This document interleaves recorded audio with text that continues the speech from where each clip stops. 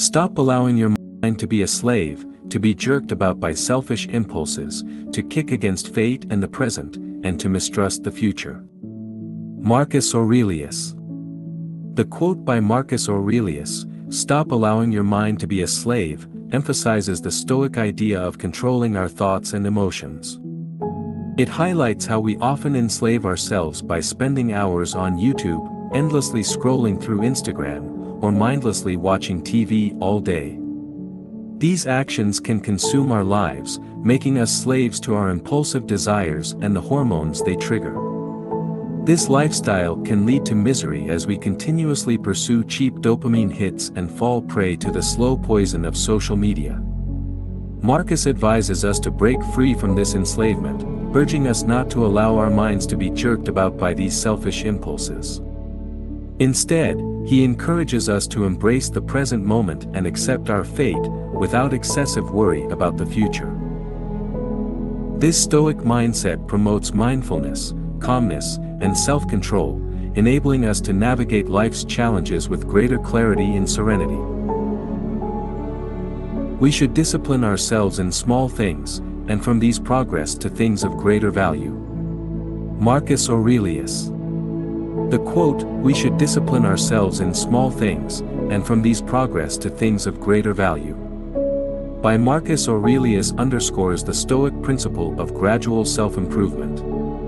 Stoics see improvement as small changes in life that make a huge impact on ourself, and these small changes make huge impacts in the real world. This idea of small changes has also been clearly emphasized in James Clear's book Atomic Habits, in which he mentions how small changes doing continuously and persistently we can achieve greater things in life.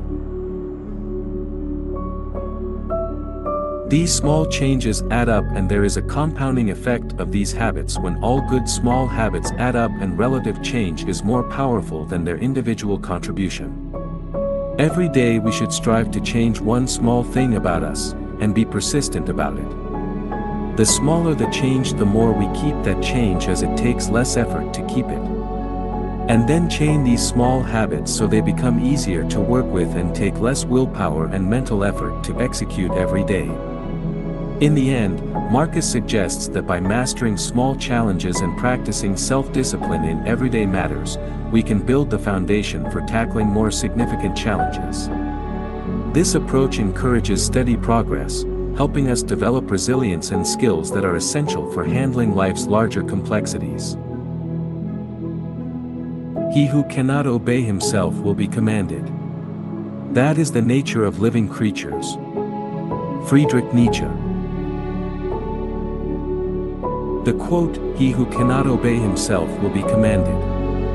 That is the nature of living creatures," by Friedrich Nietzsche reflects the idea that if we are unable to exercise self-control and discipline over our own actions and desires, we become susceptible to external influences and circumstances. You can see this pattern from animals to humans, and even in children.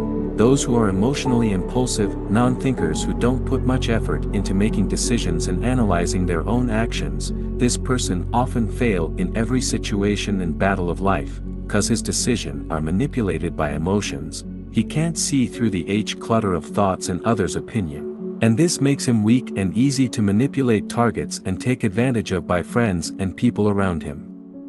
This ability not to be disciplined makes him fail in every task and eventually fail completely.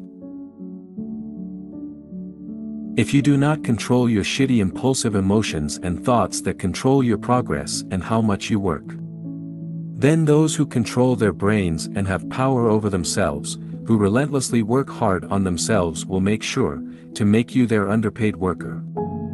This notion highlights the importance of self-mastery and the ability to govern our impulses, as those who lack such control may find themselves subject to the control of others or circumstances beyond their control.